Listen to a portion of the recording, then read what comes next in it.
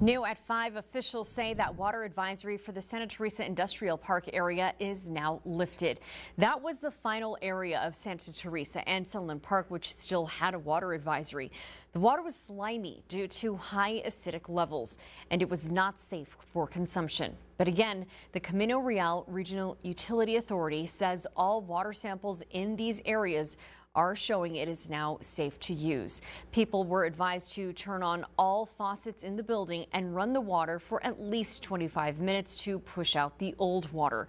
Thousands of Santa Teresa and Sunland Park residents were not able to consume water from their taps since last week when CRUA said a pump at a treatment plant didn't shut off like it was supposed to when the wells were turned off.